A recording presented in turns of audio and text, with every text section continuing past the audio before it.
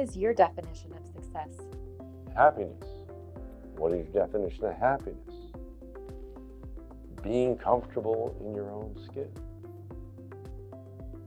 That's success. I often say, all jobs done well are of equal value. So, my respect for the person in private practice who does a really good job for his or her patients is the same as my respect for the most famous, most lauded urologic surgeon. I see them as equals. Because with their lives, they've done good things for people other than themselves.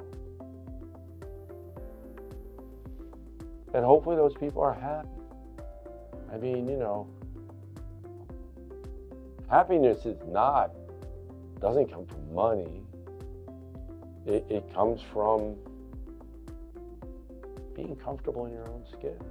People say, well, you know, blah, blah, blah, blah, blah. I go, well, I'm just hoping to be as happy as when I was a first-year resident at the University of Minnesota, living in a walk-down apartment where the bathroom was so small that if you fainted, you would die because you could not lay out flat and no blood would rush to your head.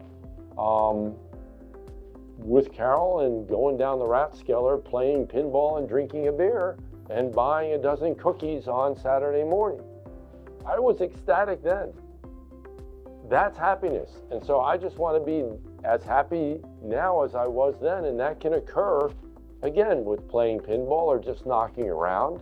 It doesn't need to be a $200 dinner at some fancy restaurant or an incredible bottle of wine. Yeah, I'm happy with those too. Those are fine. But take that away from me, who cares? What's important is, as I tell people, it's not how expensive or fancy your car is or how big your house is. What's important is who's in the car next to you, who's in the house with you, because that's what defines your happiness.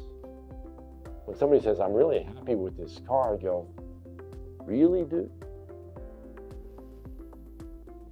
Fine. I mean, yeah, it's a possession. How important is it? It's really not important. If I took it away from you, would you really be unhappy? And if so, well,